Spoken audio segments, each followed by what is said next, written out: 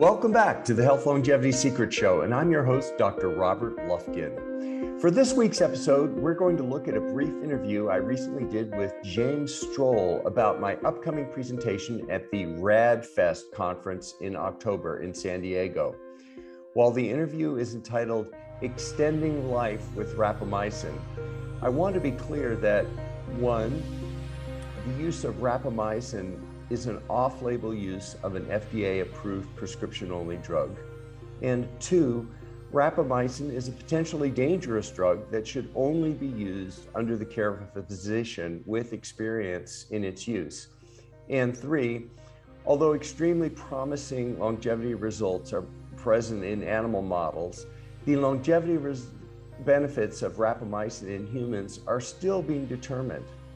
As you can tell, I'm looking forward to all the great speakers at the RAADFEST conference this fall. If you're planning on attending, please use the code, quote, Lufkin, L-U-F-K-I-N, unquote, at checkout for 10% off on any registration. And now, please enjoy this conversation with James Strole. Okay, Dr. Robert Lufkin, it's great to have you today on this interview. Thank you for appearing and thank you for all the great work you're doing on super longevity. Oh, thanks, Jim. I'm so excited to be here today, and I'm really excited about RAADFEST and joining everyone this fall in October. Yeah, for sure. I'm very excited to meet you in person there. For those who don't know, Dr. Lufkin is a clinical professor at USC Kirk School of Medicine. He served as the full professor at both the UCLA's David Geffen School of Medicine and the USC Keck School of Medicine, with a current academic focus on the applied science of longevity. Fantastic, fantastic. He's also chief of the metabolic imaging at a large medical network in Southern California. So your hands are full, I can see that. Well, it's such an exciting time in the longevity space. It's like, I've been doing this a long time, but the last 10 years, it's been accelerating even more. And there's so many breakthroughs. I wake up each morning excited about the day, and I look forward to it. It's such a fun area to be working in now with everything that's happening. As I'm sure you're finding out at RAADFEST, all the speakers there.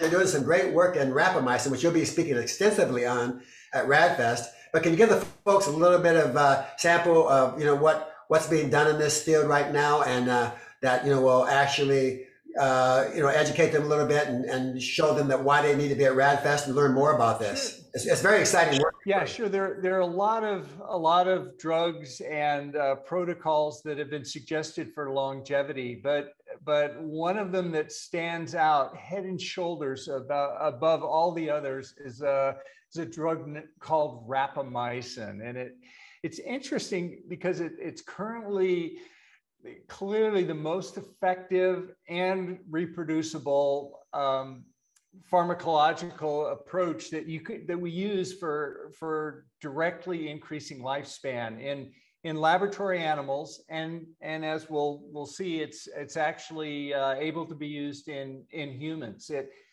It works on a fascinating mechanism which basically mimics caloric restriction, which is one of the oldest tried and true methods for increasing longevity, but it's not necessarily something that's practical for all of us to do, but it mimics that with our bodies. And then also it seems to increase something called autophagy, which is very helpful for longevity also. Yeah. Wow, beautiful. So are you actually, you're involved, I understand, in a study now of rapamycin. Could you tell us a little bit about that? What we've done is we're putting together a registry where we contact people who are taking rapamycin for longevity, and we ask them to report the findings and the experiences they're having with the rapamycin, as well as the dosages and their medical conditions. And these will be anonymously reviewed, and then we're going to look at some of the effects that rapamycin has, as well as any of the side effects of rapamycin. But it's a way to get information from human use of rapamycin that previously wasn't available. Actually, no one's done this yet, to look at look at rapamycin in humans for aging in this type of registry. So we're very excited about it.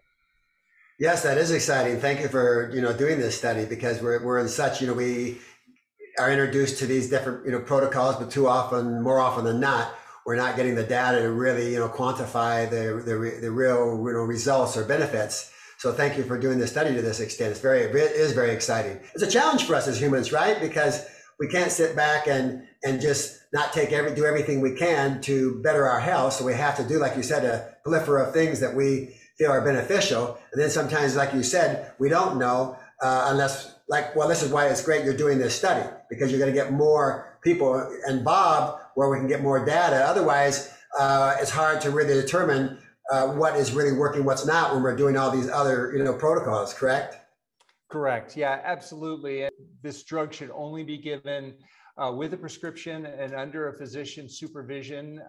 It's interesting that the drug's first approval was for immune suppression for renal transplant patients. And many doctors who are not familiar with using rapamycin for longevity, their only experience with rapamycin is as an immunosuppressant, which is not something you want to do to a normal patient. So they have a misconception about the effects of rapamycin, and they may not be familiar with the longevity uses of it, which is a completely different dosing schedule, which does not suppress your immune system. And actually, at least one study in humans has shown that it improves immune function. Yeah, fantastic. Well, thank you so much for sharing this with us.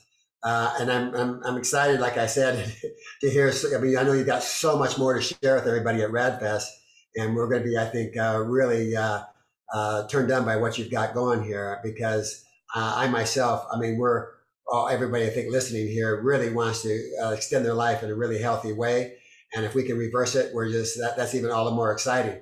Can you tell us though, before we end here, a little bit about metabolic imaging, what that exactly is? Because I know that's you're actually chief in your department of the metabolic imaging department.